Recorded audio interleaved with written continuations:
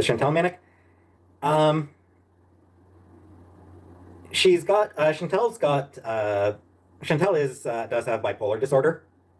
So she gets manic episodes.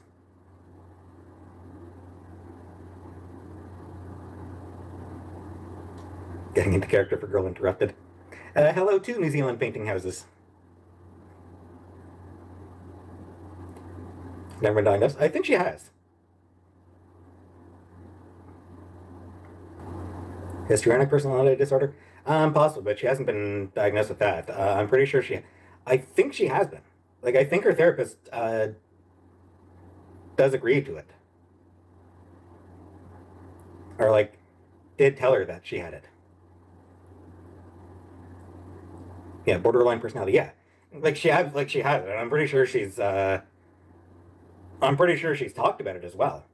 About being diagnosed with it.